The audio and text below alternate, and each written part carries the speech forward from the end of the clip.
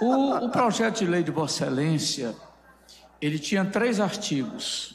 Inclusive, eu queria até que botasse aí na tela, não sei se dá para botar. Não, só para botar antes, Vossa Excelência, agradeça também que foi tapado o buraco que Vossa Excelência falou. Ó. Lá está, ó. Ferruccio lhe chamou de vereadorzinho, foi carinhoso. A forma carinhosa de chamar vereadorzinho. Eu já tapei o buraco lá. Está lá o buraco que eu mostrei agora. Dá para voltar aí o buraco que o Léo disse. Vereador Carlos Mesquita, esse buraco aí foi o que ele foi filmar e estava o buraco. Aí ele tem tanta atenção, o vereadorzinho dele. Tô falando de buraco não, que vereador. ele já mandou tapar, ó, tá tapado. Então, das 3, olha aí como tá bonito aí, ó. Só foi o Léo que pediu, parabéns, Léo. Beleza mesmo. Então, o que acontece?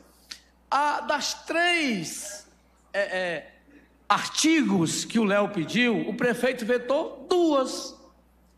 A única que ele não vetou foi o artigo 1º, que cria essa área para os ciclistas.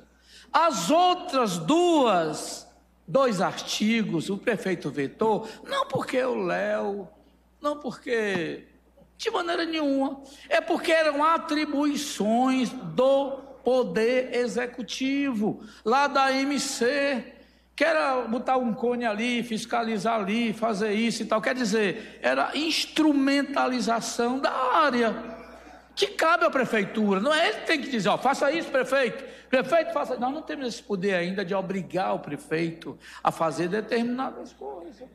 Porque muitas dessas coisas que ele pediu no artigo 2º e 3º tem custo. E eu não posso fazer uma lei atribuindo custos para o prefeito. Tá certo? Não posso. Então, o que ele fez? Ele vetou 2 artigos. Infelizmente, esses 2 vetos ainda não foram apreciados aqui pela Câmara.